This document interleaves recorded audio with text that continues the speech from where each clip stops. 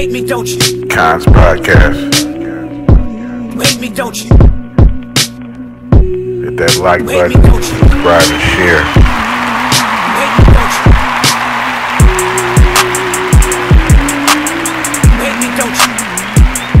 Constant content. Yeah, thank you. Thank you for that round of applause. Thank you for that round of applause. You know what it is, Kons Podcast. It's episode 117. Ain't gonna be too long. I know I say that shit every episode, but y'all get the drift. If y'all been watching, every episode is about 20, 30 minutes. I don't be looking to go too far beyond that. But yeah, it's Kons Podcast, episode 117. It's Friday, October 25th. Hope all y'all is going into the weekend. Hope y'all had a good week. It's Friday, so yeah, going into the weekend. Hope everybody doing good. Hope everybody is heading into the weekend on some positive energy, some good vibes. Yeah, so today's episode, hit you with more updates and shit that's been happening, shit that's been going on. Yeah, so in today's episode, we're gonna touch on Lil Durk got arrested. Lil Durk got arrested. I'm gonna touch on that. I'm gonna talk about that. I'm gonna talk about another Hamas leader has got killed. Following after Yahya Sinwar. Drake had posted some pics. And you know what I mean? I'm gonna talk about what the spectators are saying and shit. And I'm gonna talk about this gang called Arkham Shadow. So first and foremost, Lil Durk got arrested. Got picked up, I guess, yesterday or the day before yesterday. Something within the weekend, within the past day or two. He got arrested, I think yesterday though, or today might even be. Was arrested. He's facing life, it said, for the involvement orchestrating a hit when Quando Rondo's cousin got killed. Him and three other dudes. They put it here. They talked about it on the news. Check this video out. Chicago rapper Lil Durk is in police custody this morning. And he was allegedly involved in a murder for hire plot. Roseanne is in studio with the very latest here. Roseanne? Good morning. Well, we know him as Lil Durk, but his full name is Durk Banks, and he was taken into custody in Broward County, Florida last night. Durk is charged with murder for hire in the killing of another rapper's cousin. 5 other Chicago men were also hit with federal charges involving the same murder for hire plot. The group was allegedly hired to kill the cousin of rapper Quando Rondo back in 2022 in Los Angeles. That plot was allegedly ordered as revenge for the killing of rapper King Von back in 2020. This is not Durk's first run-in with the law either. He faced 5 felony charges stemming from his alleged connection to a shooting back in 2019. He is now being held without bond. Natalie? So that was him. That was what they were talking about. As they said, he got arrested in connection to retaliation for Von. They had put, I guess they were saying that it was supposed to be a hit on Quando when Quando Rondo's cousin had got killed. Apparently, the car that was used, that they rented, was used by OTF credit cards, which is the label. I guess label credit cards with the OTF label. I don't know why you would use those cards in connection to something when you're about to slide on somebody like that. But I don't know, you know what I mean? He got caught up, got arrested. Yeah, I seen a video of Charleston White ran his mouth talking shit about it, talking about why y'all not laughing at him. Y'all laughed at me when I got arrested and went to jail, blah, blah, blah. Doing this trolling shit. But yeah, that's all bad for Lil Durk. He said he facing life in prison for the involvement in an orchestrated hit on the cousin of Quando Rondo. 3 others is OTF DD, OTF Vonnie, and OTF Boogie was the other 3 guys that was also arrested in that same connection. In other news, going back to the war, another Hamas leader was killed following the killing of Yahya Sinwar. This just happened, I think, either this morning or sometime like that. Definitely in the past like 12 hours. Another leader was killed, Mohammed Abu Itiwi. Apparently he was the guy that was responsible for the October 7th massacre when there was a terrorist attack out at some music festival, I believe, in Israel. They called it a massacre. I think 200 some people was killed or something like that. But apparently the guy that they just killed in a strike, his name was Muhammad Abu Atiwi, has been killed. They have got him. He was the one responsible for that October 7th massacre.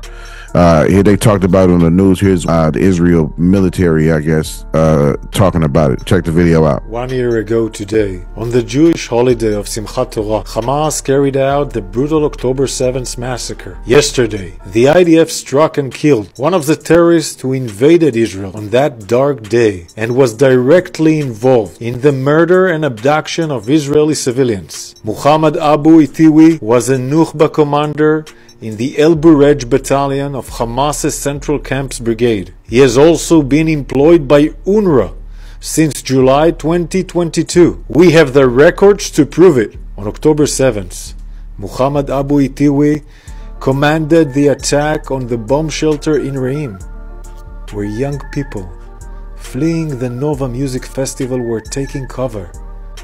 From this bomb shelter, on the side of the road, Hirsch Goldberg Poland, Alon Ohel, Or Levy, and Ilya Cohen were all taken hostage into Gaza, and many others were murdered. Israel has requested urgent clarifications from senior UN officials and an urgent investigation into the involvement of UNRWA employees in the October 7th massacre. So yeah, as you see, the shit is just brewing. They constantly attacking Hamas. They constantly attacking whoever these little groups are. They constantly getting them with these strikes and shit. It's carrying on. It seems like it's every day. They getting one of these leaders to Hamas or one of these leaders to Hezbollah. Somewhere in the midst, you know, they definitely orchestrating these strikes and hitting their targets for sure over there. In hitting Iran's little proxies. Then in other news, Drake had posted this picture right here. Posted this picture with his mom, with all the money, stacks of money in his hand and shit. And he said this was from his birthday party, 38th birthday party, October 24th. And as you see, and this is footage from that party or whatnot. Apparently I think at some club Nostalgia or something like that. And also I heard that he gave away like a bunch of free chicken, Dave's Hot Chicken. I think that's somebody he's like affiliated with. He gave away a bunch of free chicken on that day, which is something I guess he does on his birthday every year. Gave a bunch of chicken away to the people in the public. So this pic and what he said on this pic got spectators, speculators and shit saying that he was addressing his doubters and shit and taking shots. Posted the pic that y'all see right now, and he said they pictured me dead, but it was just imagination.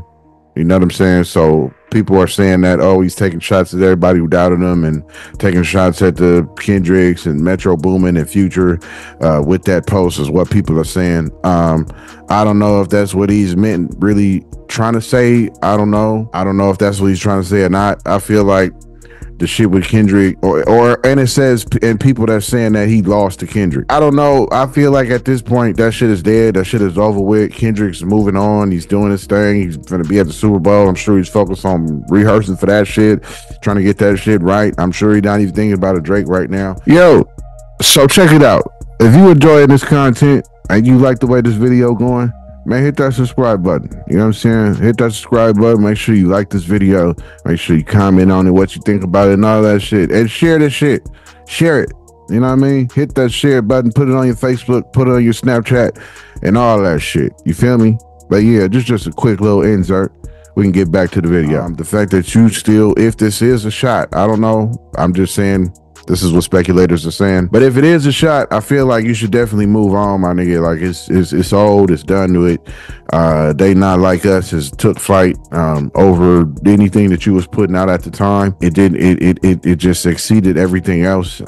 It just became a street anthem, a hit all across the globe, the states. Everybody's playing it, everybody's listening to it, and it was definitely a presence of such over the music that you were putting out in responses to Kendrick songs. I mean, yeah, that you were putting out. The Kendrick songs definitely shined over that. Especially They Not Like Us. To me, my opinion, that is. You know what I'm saying? And I guess also by popular opinion.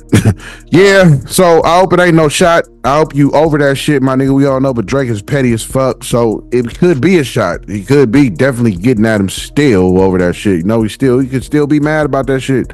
You know what I mean? I hope he ain't though, because like I said, this shit is old. Like, get over over it, my nigga. Move on. You know, you rich as fuck. You know what I mean? It's nothing to keep pondering on. Like, what's done is done. What's dead is dead type shit. You know what I'm saying? Your gamer knows. So this game right here called Arkham Shadow, I was looking into it because I'm a big fan of Arkham Knight, the Arkham series and shit like that, playing as Batman. I think them shits are dope, you know what I mean? Jumping off buildings and shit, gliding down on motherfuckers, beating motherfuckers up, fighting crime and shit. I think it's dope the way they did it, how it's free, open world and shit. You can go about, move about, do whatever you want. You could really be Batman, you know what I'm saying? It's real simulator type shit. I love that shit. So this shit right here, I was kind of excited for, but then my excitement kind of went down when I seen it was a VR game, you know what I'm saying? I don't really do VRs. I did a VR game one time at David Buster's. It was a Star Wars game. And it's cool, but it's just not for me. Like, I would rather have that controller, you know what I'm saying? Doing button sequences, hitting the X button to slash at a nigga type shit, you know, or hitting X and Y together, mixing combos up with the X and Y button, throwing B in there every so often, using A to jump type shit. It's different when you gotta really slash and, you know, and then sometimes this shit don't read you right. So, you know, and then like, you don't know what, it wasn't really telling me what to do as far as how to use the force or whatnot. So then you just kind of be in front this, you know, with the goggles on in front of the screen and you just doing this shit, you know. You know what I'm saying? And like, I don't know, and then the shit don't be working. So you know what I'm saying? Sometimes it don't really be picking you up. I don't know. It was cool, but definitely not something I would spend my $300-$500 on for them type of goggles and shit that they want. I don't know. I'm just not into virtual reality shit. The closest I got to that was Kinect. I was on that. Now, when Xbox came out with the Kinect, I was definitely on that shit, especially bowling. That was like real life. I was clearing out, you feel me, living room, moving couches to the side and shit. When that shit was active, that bowling shit was lit. I mean, you really had to, you know, you grabbed the ball and shit, and you really had to get that form on, like, you know what I'm saying? And it was the way that it tracks your hand, like, you know, you can even spin the ball and all that type of shit. The Wii one was the dopest one, though. The Wii bowling, that shit was lit. To me, that was the dopest one for sure. As far as like bowling tech on as you really doing the shit, yeah, the Wii one was untouchable. That's a fucking fact. You know what I'm saying? But that's where they got it from. I think the Wii was the first to ever put some shit out like that, as far as you actually doing some virtual shit.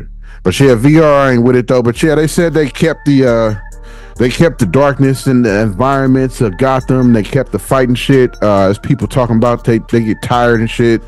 You know what I'm saying? From fighting and all this type of shit. And, you know, you actually got to move your hands and, you know, you got to throw the batarang and shit, put the thing up, put the trigger.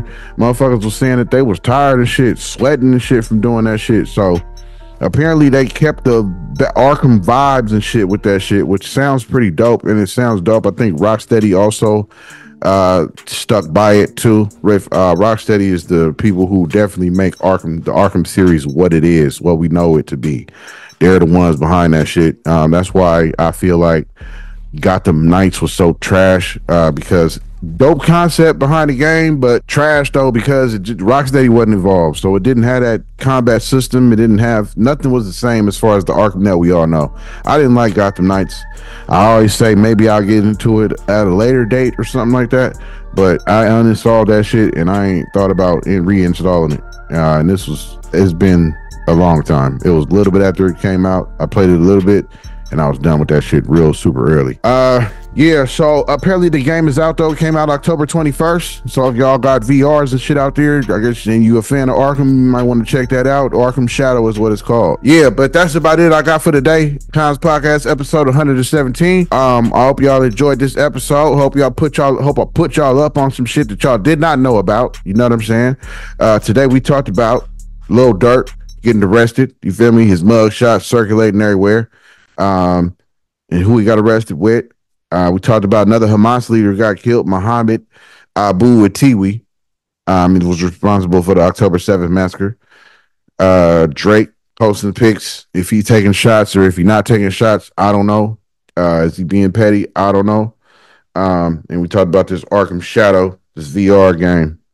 You know what I'm saying? So just a few little updates, few little topics and shit touched on. Hope y'all enjoyed today's episode. It's Friday, so I hope y'all, like I said, going into this weekend with positive vibes and shit. I hope y'all had a good week. I'll see y'all on Monday for episode 118, whatever that's going to be. Depends on whatever happens over the weekend. It's Kons Podcast, though. Constant motherfucking content. Yeah. Stay tuned for this shit. Stay tuned. Keep tuning in. Keep sharing this shit every day, man. Monday through Friday. You know what I mean? I'm going to see y'all. Y'all going to see me.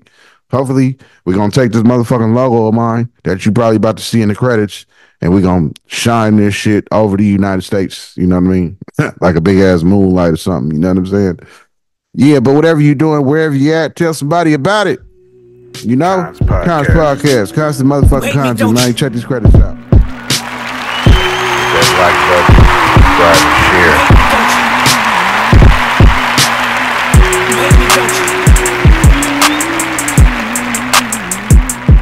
Constant content. Wait me, don't you?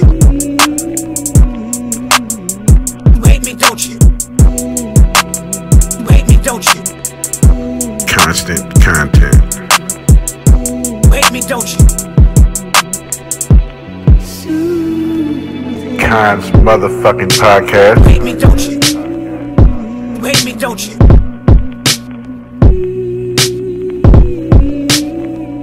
Constant motherfucking content.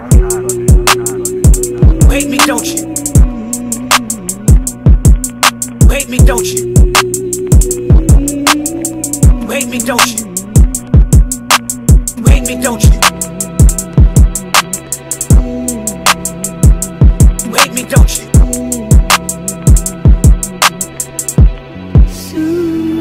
Wait me, don't you? Wait me, don't you? Wait me, don't you? Wait me, don't you? Wait me, don't you?